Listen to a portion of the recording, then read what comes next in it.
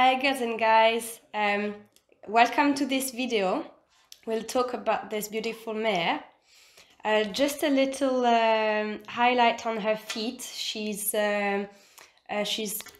pigeon-toed, so I wanted to highlight to you what that means more or less in terms of feet, more specifically for her, because that can be different depending on the horse. So we can see the green line, that's the impact line, I mean where the back of the feet is strongest. And then we have one red line, which is for the medial heel, so the internal heel. And the blue line, light blue line, that's for the lateral heel, so external heel. That's her front left foot.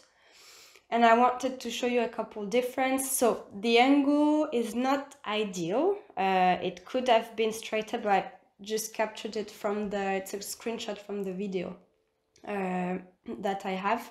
But you can, I can still show you the main differences just with this picture. So we can see that the light blue line is shorter than the red one. The red one is also slightly more angled, and you also see an important difference between the two bars. So the medial bar, which is represented by the pink line, is also quite angled, is a little bit pulled outside. The blue line representing the lateral bar is straighter, much straighter. With the orange and medium blue line, I wanted to show a little bit of the heel height difference. Again, the angle is not optimal, so if we would have been, if the angle would have been more centered, then that would have been more obvious, but here you still see that there's a slight difference between both, so that's interesting to keep in mind. And while watching the video again, I noticed other interesting points, which are more from the behavioral side. Yeah, you see it's very muddy. I highly recommend you not to trim your horses with so much mud. I had to deal with, the environment and what the owner can do and stuff, but if you're doing your own trimmings, then just, spare your your life or your energy, because it's always slippery. All the tools are slippery, and it damages the tools quite a bit. So yeah, I noticed during this trim it took me almost 10 minutes per foot, when it usually takes me half that time with this mare. When I started with her, she had quite a few behavioral issues, because she was a little bit manhandled by the previous hoof care provider. So she would kick, she would lean on me, almost fall on me and everything. But now it's been maybe a year and a half or so, and after a couple of trims that went away. She has temperament, so you need to listen to what she says and stuff, but she's been really good, and yeah, you just need to pay attention not to piss her off, that's all. That time she was being very difficult, so I started with the left front foot.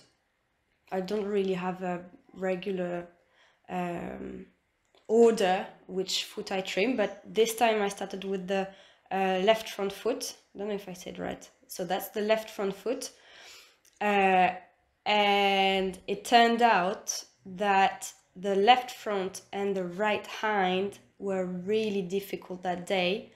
The left hind was also difficult, but not as much as the right hind.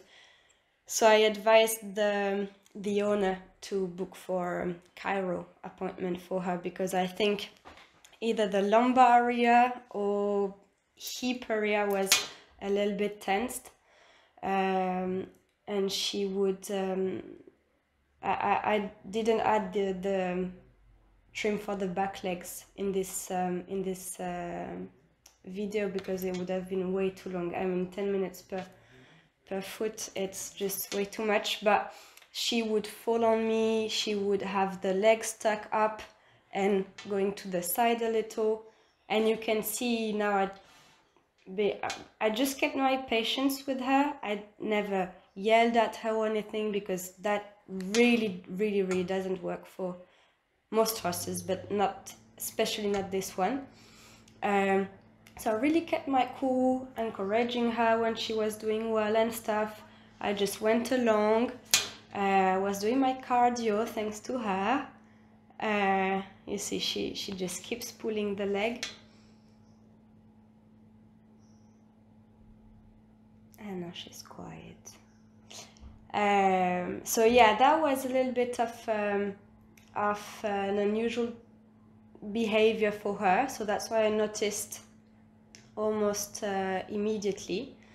So the goal with her is to mainly work the internal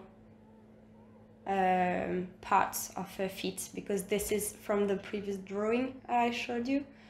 This is where she grows the most. So because she's pigeon-toed and varus, she tends to use the outside more and to roll her feet this way. Yeah, you see the mud, that's really, it's all slippery. I can't hold the leg. I mean, it's yeah, that wasn't ideal, but you know, the owner couldn't do differently. So yeah, I'm just working on the inside of the foot, so the medial side. The bars, mainly the medial bar, I'm trying to straighten it a little bit. And here I'm just taking the outside bar a little bit down.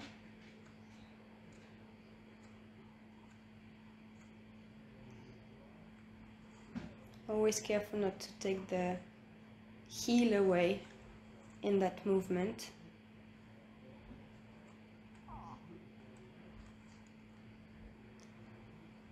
So yeah, I'm so glad about this rasp in those conditions, because with my savage, I used to have a savage rasp before, and the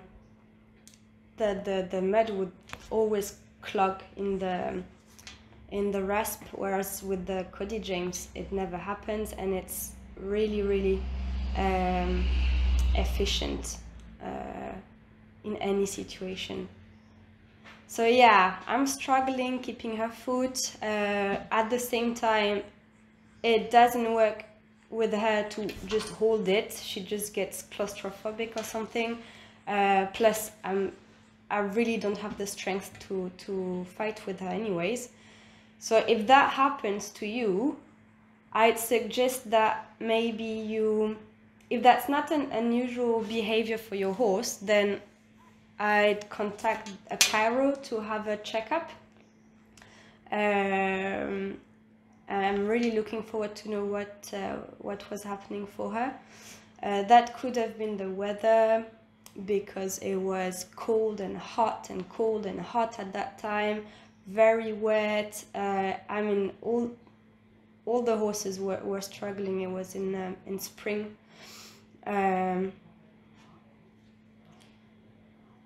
And if it's unusual behavior, then work on the education, because that will save you time. As I said, usually it takes me approximately 20 minutes to trim her. This time it took me over 40 minutes.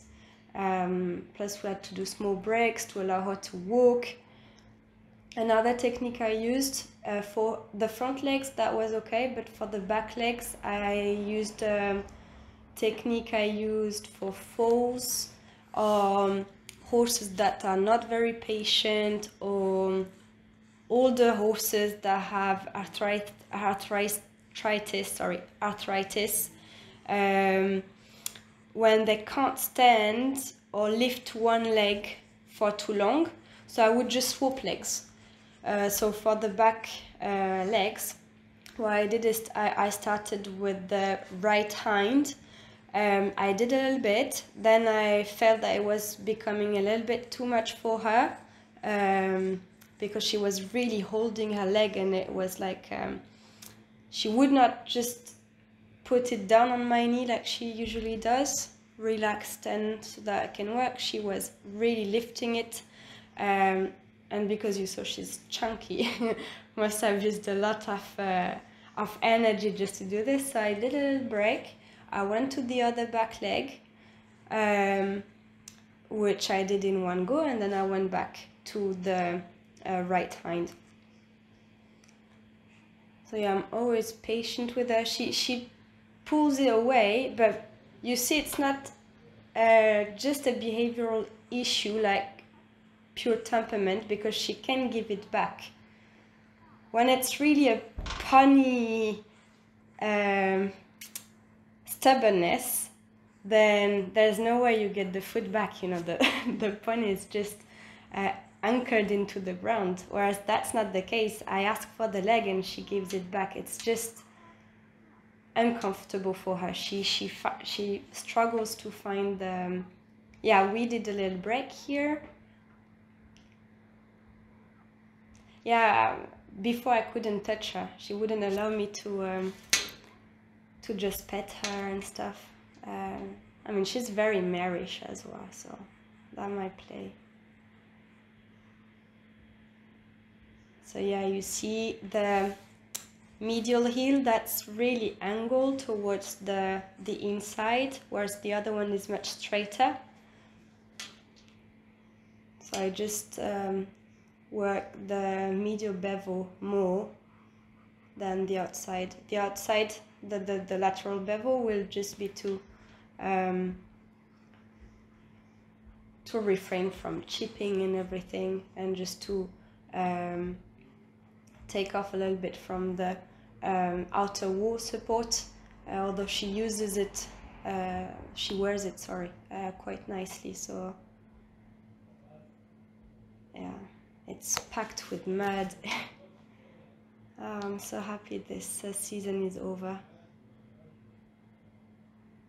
So she has thrush. And generally speaking, I don't believe she has daily treatment. That's my dog. Dakota, basta. So sorry, my dog interrupted. So I think we're about this part. So yeah, she has thrush. The frog was shedding. The owner is currently using CAD oil, which is a natural oil. Look it up, or maybe I'll put it in the description. I know it's produced in south of France. I don't know if it's produced anywhere else in the world, but I've had several owners quite happy with it. I believe it's not optimal for her. The CAD oil is good, but she might not receive the treatments regularly enough. So that's why it's a little bit of a struggle.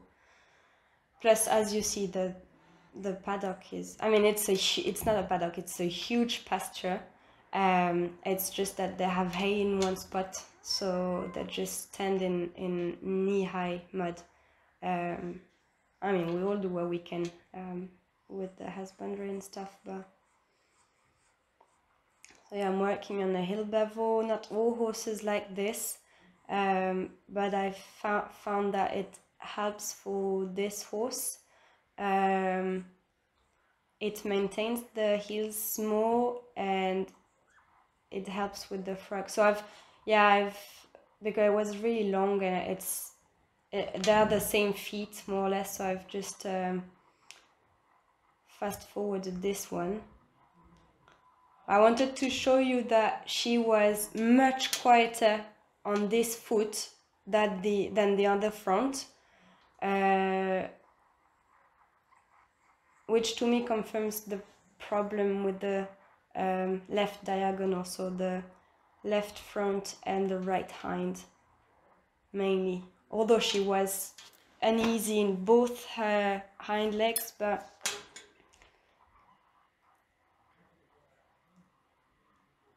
so yeah, it's the same. I'm working on the medial bar, lateral bar. You see how much more to the side the medial bar is. It's a little bit flat to put both sides at the same level. I'm always starting with mad. Yeah, so I've slowed this one down because I wanted to show you another position that can help. I'm going between the front legs because I'm right-handed and I'm not ambidextrous yet. Maybe one day. That was my my plan for this year, to work on this, but I never have the patience. So I just put my hand between the front legs and I put the leg on my thigh, the knee on my thigh, and I can just work from inside. So that works because I'm right-handed. That works for the right front, but not for the left, obviously. So that's a useful technique. And sometimes for falls it's also nice because they feel more secure. You can't always work with the hoof jack with falls, or so you can just put it in your legs without having to have the proper farrier posture where you put the legs, the front leg between your legs. I don't really do it with falls. So yeah, that's the end. I think she will give me a nice present. So yeah, hope that was helpful.